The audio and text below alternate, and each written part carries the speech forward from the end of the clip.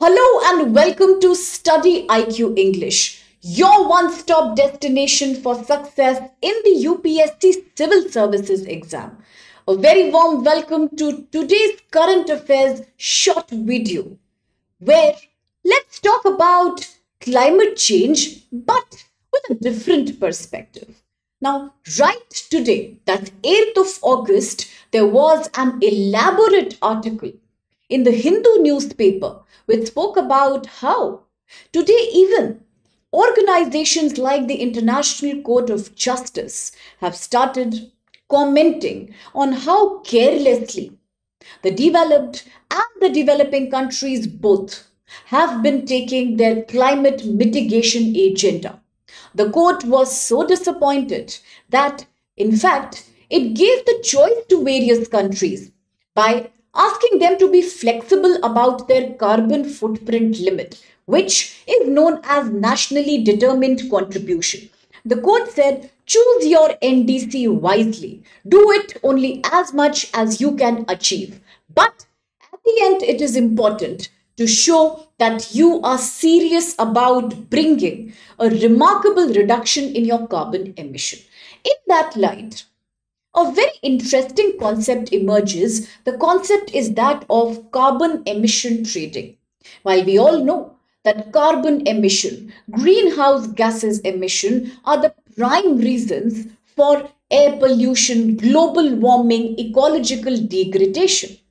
But I'm sure you must have heard of the very old phrase called pass the buck, where instead of taking the responsibility of a problem, it's easy to pass the responsibility to somebody else.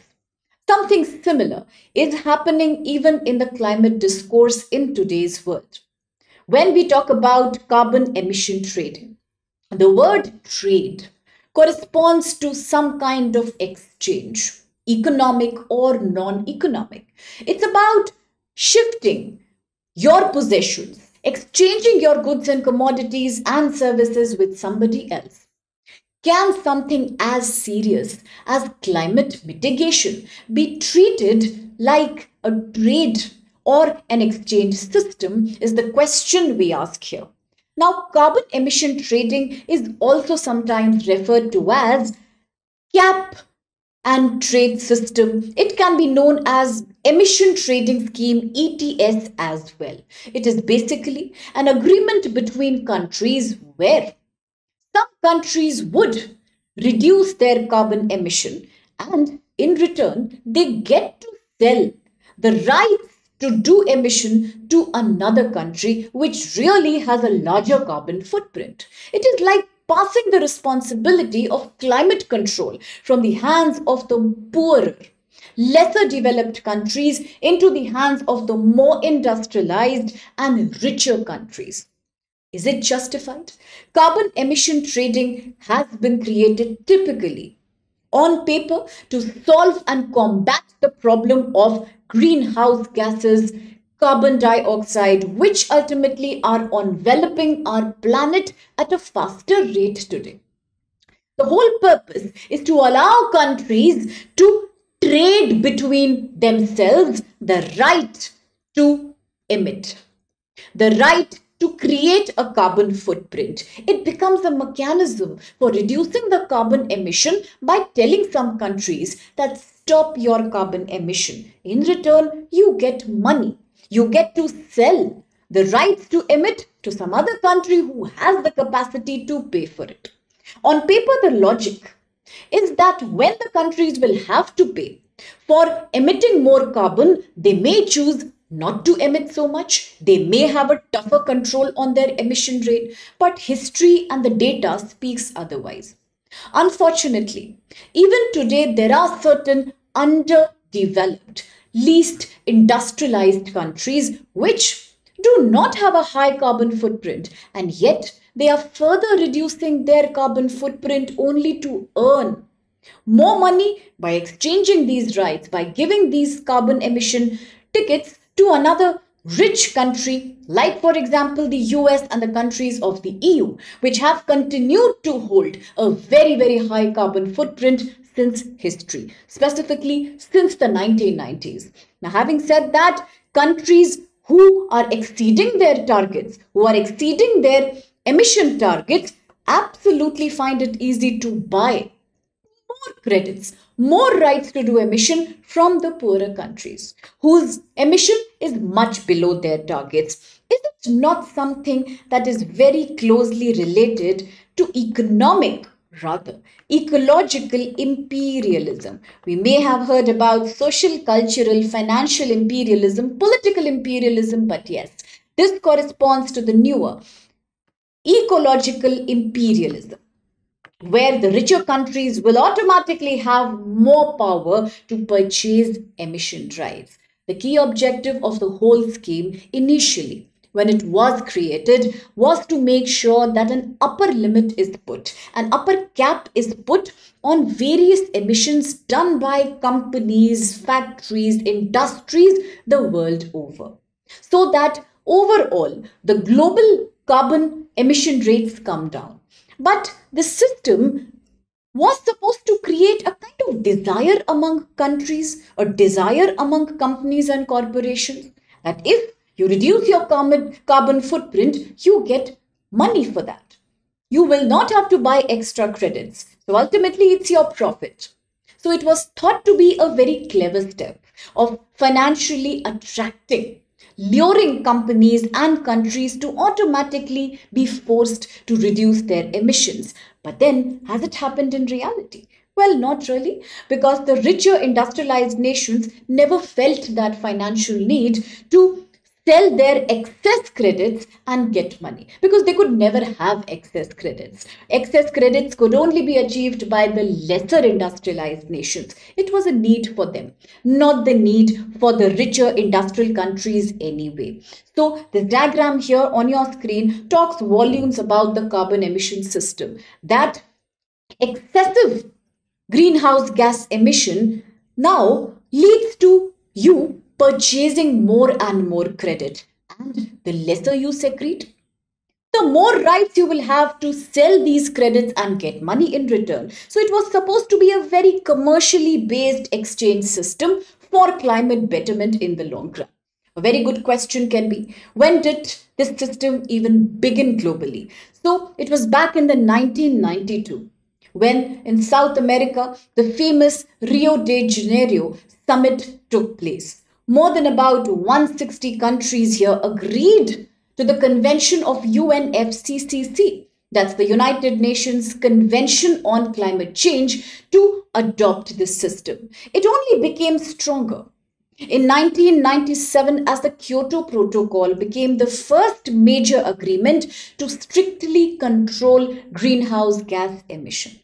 Further, about 38 developed countries agreed and committed to achieving stricter targets of carbon and greenhouse gas control, and they also agreed to the system of carbon exchange rating system. Now, carbon emissions trading as a very common act began back in 2021 with China's National Carbon Trading Scheme. Since then, it has definitely picked up pace and many more countries seem to be interested here. But the question still remains the same. Will passing the buck from one nation to another eventually ever help in curtailing climate degradation? Will it ever help in protecting the climate or no? So that's a dilemma we are left with. Now, talking about how this scheme happens to be very, very commercial. It is based on a marketplace. It's a market process, okay? Because the buying and selling of carbon credits, here carbon credits could be points. These could be rights. You can also call them as license. The license to emit more and more pollution. The license to have a larger carbon footprint. Now this, therefore, is a market for trading carbon license, carbon emission license. It, therefore, is a very good economic incentive for those companies who can stop their carbon emission, who can create more green, renewable and sustainable technologies in order to bring down their emission rate. That is the only positive aspect of the whole scheme, that in case private companies, multinationals, and other organizations get incentivized to save their carbon credits, to save money in the long run, then perhaps they will be more attracted. They will be more interested to use better, cleaner sources of energy for production and manufacturing. But apart from that, when the countries start abusing the system, when the countries treat it like an absolute marketplace which has nothing to do with larger climate control responsibility, that's when the system looks very lopsided. So then, what are the carbon markets? How will we define them? It's a very predominant topic for GS paper 3 UPSC mains, talking about carbon emission, greenhouse gases, climate mitigation and adaptation. So here is the Article 6 of the Paris Agreement. It was in the news today as well. This provides for the use of international carbon markets for various countries who are trying to achieve their nationally determined contributions, which means the targets that these countries have created to control their total level of pollution. Carbon markets are nothing but just a way of putting some kind of price. You can also say it is like a fine. It is like a tax that you have to pay for your carbon emission. The lesser you emit, the more units, the more credits are in your pocket. The more you emit, you will have to buy extra and spend money for that. So it is almost like a tradable permit. Now, the only sad thing about the whole process is like ultimately, by creating a market mechanism, somewhere we are also saying that we are giving certain countries and companies some kind of a permission of doing carbon footprint only if they can afford to do. But linking environmental responsibility completely to financial status sometimes leads to the abuse of the whole purpose of the scheme in the first place. Now, for example, carbon allowance, carbon caps are decided, created by countries and the governments according to their carbon emission targets, rates, existing mechanisms. And now, ultimately, therefore, we are still left with the same dilemma. Will the scheme incentivize private players and governments alike to stop climate degradation, to control their carbon footprint? Or will it just get lost in the whole marketplace debate where the poorer countries will continue to stop themselves, but the richer countries will continue to use the benefit of permissions, keep buying the system, keep buying the credits, and continue happily with their current emission rate? So, talking about India, now India is one country that is strongly committed to its nationally determined contributions. There are various goals, and the Indian government of late has also been giving too much importance to solar energy. You may have heard about schemes like the PM Kusum scheme, where even the government has now decided to provide with farmers in the villages solar energy based irrigation pumps to irrigate their field. And so many rooftop installations are already in place. Apart from that, the government is very committed to driving towards an economy that's dominated by natural gas. We also talk about ethanol mixed with petrol. Now, all these things eventually just highlight Indian government's commitment for reducing its carbon footprint. 2030 is the year where we have decided to really cut down our emissions by more than 30% right now. In fact, recently, we have increased our commitment and made it to 45% reduction by 2030 as compared to 2005 levels.